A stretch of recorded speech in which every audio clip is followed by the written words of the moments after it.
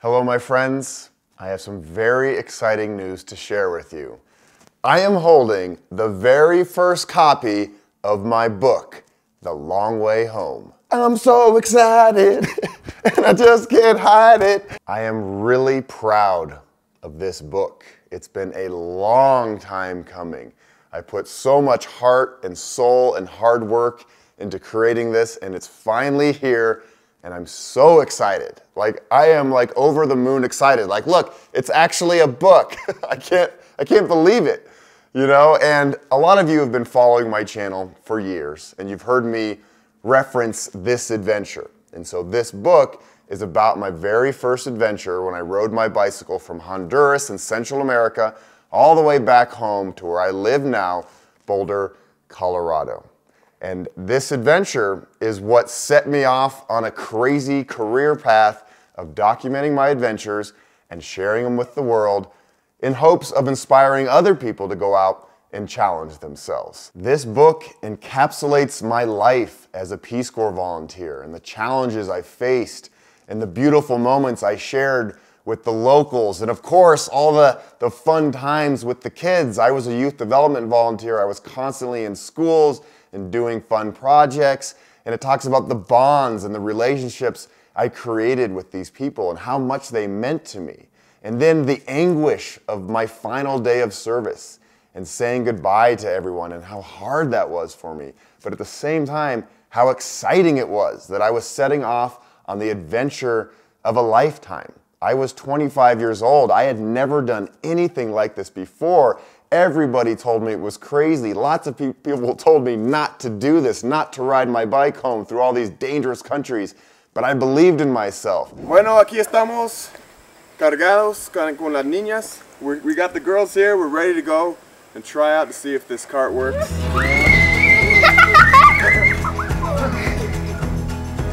Passed the test. And the main reason why I wanted to get on my bike and ride home instead of just getting on an airplane and flying home and being home in a matter of hours, I wanted time to think.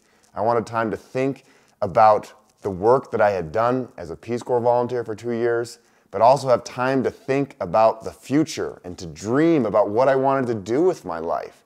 I was just a young man searching out answers in the world, and I didn't know what my next step was. I didn't have a job lined up, and I thought, what better way to think about life than sitting on a bicycle for 8 hours a day for 4,000 miles. And we're having a lot of fun. We get a little uncomfortable every now and then. We get a little tired. We get a little cranky. But overall, baby, this is quite amazing. And we're loving it, right, Jeff? Ain't that so? And this is it. It's all in here. It's fun-loving. It's deep, it's meaningful. You'll learn about my childhood to a degree, and I'm just really proud of it. I'll keep on saying that, but I'm just really proud of this book. It's exactly what I wanted it to be when I first dreamed this up. You see, when I set out on this adventure, I knew that someday I would write a book. So I took very detailed notes. I journaled every single day in hopes of someday writing a book about this. I spent a lot of time at the end of every day taking down notes and journaling about everything. All the people I met, the beautiful things I saw, the feelings I was having internally. And I was hyper-focused. Even didn't matter how tired I was. I got out my pen and paper and I wrote in my journal because I knew that someday I would write this book. What I didn't know is how long it would take me to write this book. I finished this adventure 17 years ago in December 2005. Today is December 20th, 2022. So why did it take so long to get this book out? Well, it's hard to write a book. And when I got home from the adventure in 2005, I bought a computer with the goal of writing a book. And I sat down and I wrote about 100 pages. And it's hard. It's excruciating writing. And not just making it some sort of boring journal entry, but making it interesting. And then I got interested in video, and I just never went back to the project until the pandemic. In 2021, I finally got into my video footage and made that long video of my ride home from Honduras. So that popped up on my channel in 2021. And then I thought, well, as long as the video's out there, I should go back and look at my journals. And I finally broke out all the dusty journals and got to work. And so this book has been, a labor of love essentially for the last year and a half, but it was really written about 17 years ago in a in a dusty, dirty, sweaty tent all the way from Honduras to Boulder. And look at this. It even has color photos. You're gonna love seeing 25-year-old Ryan. La Sierra beans, this is what we live on. About 2 cans of these a day, baby. and about 100 farts too. I had no idea that this adventure would lead to my life today. I thought I would just go on this grand, journey, learn about myself, meet wonderful people, challenge myself physically, and then I'd get home to Boulder and get a 9-to-5 job in the journalism world and call it good. But I had no idea that this adventure was going to spark a lifetime of adventure. And it's for that I am forever grateful. I'm going to share the dedication page with you right here. This story is dedicated to all my niños and niñas in Barrio Terrero, La Esperanza, Honduras. Leaving you was the hardest day of my life, and I'm forever grateful that we got to spend 2 amazing years together. And you see all those kids that are around me in that photo? I am still in touch with all of these kids, but guess what? They are no longer kids. They are all young adults, and they're doing great. And I've been back to Honduras 4 times since I finished my service in 2005. And so Honduras will always have a huge part of my heart, my corazón. There are also some really awesome maps in the book that my neighbors Andrew and Ani helped me create, so you can follow along. Now I want to talk about how I actually created the physical book. So it's really important for me to support local businesses and to create products that are as eco-friendly as possible. I'm always thinking about Mother Nature. You watch my videos, you know how I nerd out about this stuff. And luckily, right here in Boulder, there's a print shop called D&K Printing. They're a family-owned business. They've been around for over 60 years, and they are all about the eco-friendly process of printing. So, all of the paper in this book is 100% recycled paper. Not one tree was cut down to create this book. And the inks, and this is the really interesting part, all of the ink in this book is algae-based. So it's non-toxic, and it's about as eco-friendly as a book can be. All right, here we are at D&K Printing. This is where all of the magic does happen, literally. We're a small printer, but the biggest printer in Boulder. We are known for high quality and green printing. We do a lot of work with 100% recycled papers, algae ink. The paper we're using today comes from a domestic mill in the Midwest. It's 100% recycled. Our inks that we use are all low VOC, volatile organic compound. On the text of this book, because it's black, we got to use a unique new product called algae ink. Algae ink is the next step forward, an ultra renewable, grows fast, prints great, better for the environment. Each one of these humps adds a color. You have yellow, magenta, cyan, and black.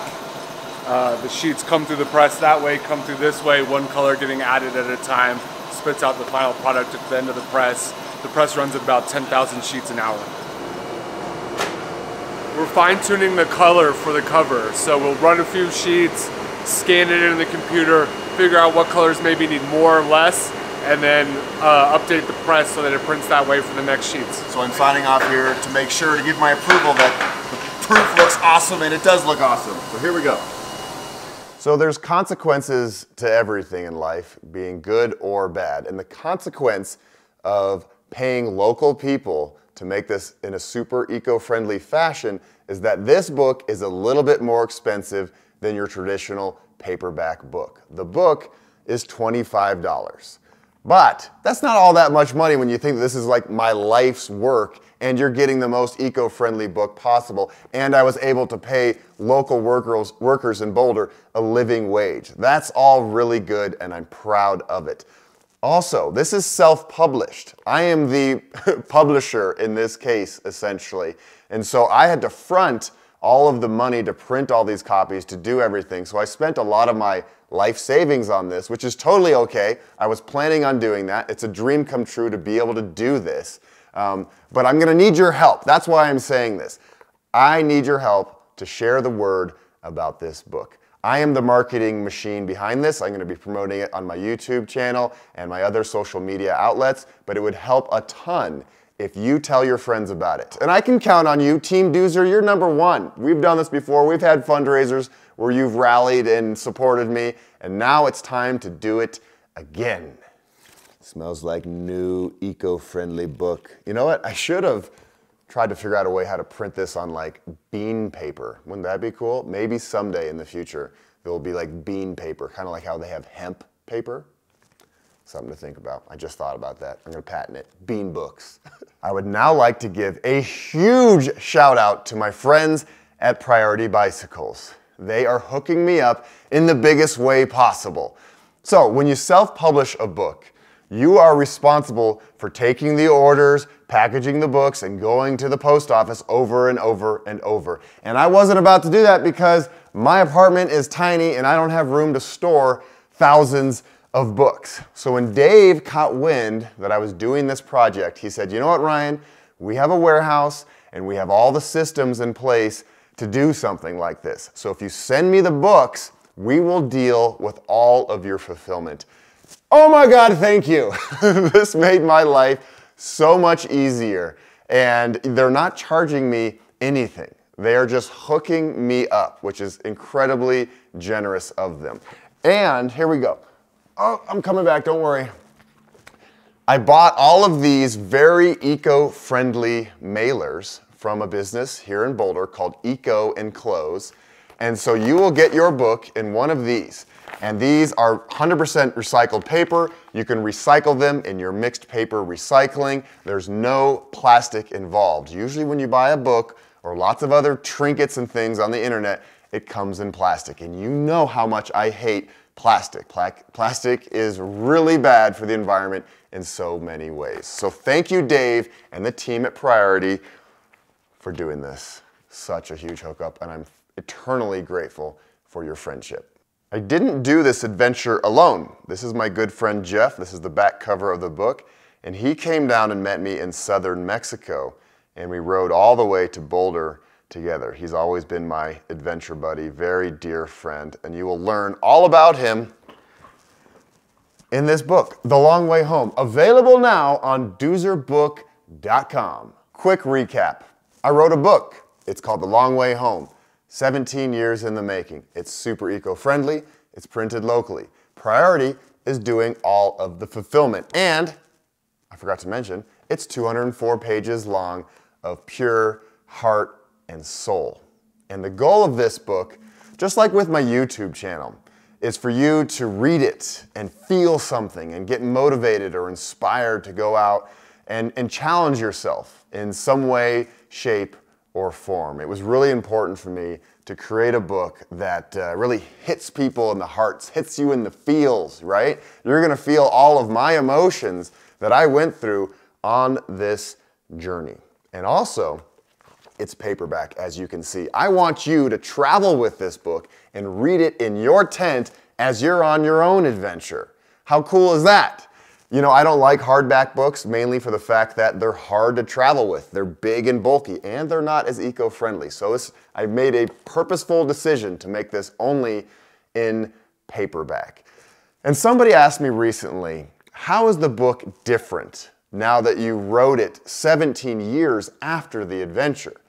You know, and I thought it was a great question, and my answer was, you know what, there's a lot of perspective that I wouldn't have had if I had written this right in 2005 when I got home from the adventure.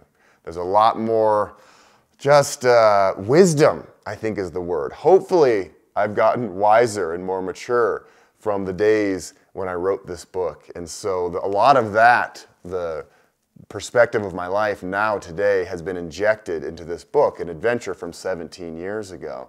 And I'm really just proud of it. I've said that many times, but up until this point, this is really my life's crowning achievement. It's something that I had in the back of my mind for so long, to someday write this book and to be holding it right now in my hands, ready to share it with all of you means the absolute world to me. And you know, I started out this year, 2022, feeling a little bit burnt out and wondering what the next step was and what I was going to do with my life. And I'm really grateful to this book and the writing process for giving me direction. And, you know, it's all here. And I'm just so happy. You can see this smile is a very genuine, real deal smile. You know, this book is a look into the mind of 25-year-old Ryan. And I didn't edit out all the edgy parts. I wanted it to be real and raw, and it's all here. So in saying that, I don't know if I'd recommend this book to people under the age of like 10 or 11 or so. There's some swear words in here. I've been waiting a long time for this moment, 2 months. It's time to put the American flag on the flagpole. We've got Honduras, we've got Guatemala, we've got Belize, we've got Mexico. Oh yeah, America, America, I'm back. Oh, ebooks. So there will be an ebook at some point. I will release that probably in a few months. And this is really specifically tailored towards everybody outside of the United States. The shipping on these books outside of the United States is insanely expensive, and we can't do anything about it. So I know people in England want this, and Sweden, and all over the place, but it's gonna just be too expensive. The shipping is gonna be as expensive as the book. And so I don't want you spending that much money on this. Just wait until the ebook comes out. Deal? Look at my little baby. Look at my little book, baby. It's so cute. Oh yes, signed copies of the book. So I was able to sign about 400 copies of the book before they were shipped off to the priority warehouse. And I opened up the pre-orders about a week ago. And so the first 400-ish people are going to get a signed book. I also gave priority to my patrons to get in on this early. So if you're not part of the first 400 people to buy this book, I'm sorry, I can't sign any more books because they are far away now in Pennsylvania. Now, your best bet to get a signed book is to come find me in Boulder. And hey, come find me in Boulder and we'll get a burrito and I will sign your book. How does that sound? All right, check it out. I got that whole stack signed and ready. And I made one very special one with an amazing drawing of me. This is a self-portrait. There's only one of these, so whoever gets this book, please post it to social media. This is kind of fun. It's like the Willy Wonka golden ticket. We are trying to put together some sort of book tour this coming spring in 2023. Priority is going to help me put this all together. We're going to have Priority 600Xs, and you can try them out, and you can buy the book, and we're going to try to do something along those lines. So stay tuned for some sort of a book tour in 2023.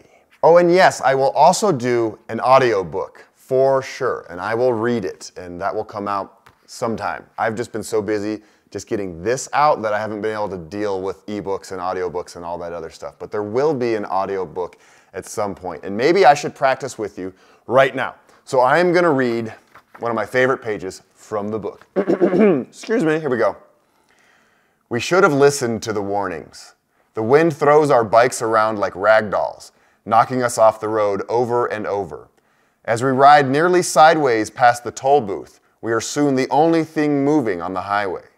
The traffic is completely jammed up due to an accident caused by the wind. Ambulances screech past, terrifying, as the highway has no shoulder. Police block the road. We fight with all of our strength to keep our bikes riding straight, but one burst of a wind, oh man, I need to get better at reading. Dirt blows into our faces and cakes our mouths. I feel sand between my teeth. I stop to put my foot down for balance as the high-powered gusts slam us from the west. Why can't we be riding eastward? So obviously I need to practice my reading out loud, but that gives you a taste of what it will sound like. All right, this is the final little bit, I promise you. Thank you all so much for supporting me, for supporting this channel, and for believing in me more than anything. It means the world to me. And one of the main reasons why I was able to self-publish this book is because of you, because I already have an audience. I didn't need a publisher to be my marketing machine. And I was able to have full control of the process and make the book that I really want to make and write it in the way that I want to write it, and not have editors say, not tone this down, not cut this out. No, it is me. Just like my YouTube channel, it is me. It is my heart and my soul. So thank you so much for purchasing this book. You are, right? You're going to buy this book. And thank you for just being on TeamDuzer. It means the world to me to have this channel. And I love you all. I'm giving you a big hug. And I can't wait for you to read my little book, The Long Way Home. Like and subscribe. Welcome to colorful Colorado. Wow, wow, wow, wow. The Rocky Mountains. I love you, Colorado! Yeah, Colorado! Oh, man. You know, we're in Colorado now. We're in Colorado now. So there we go. Colorado flag is flying, baby. Welcome home, Jeff and Ryan. Woo! Yes, it feels good! Snowy Colorado.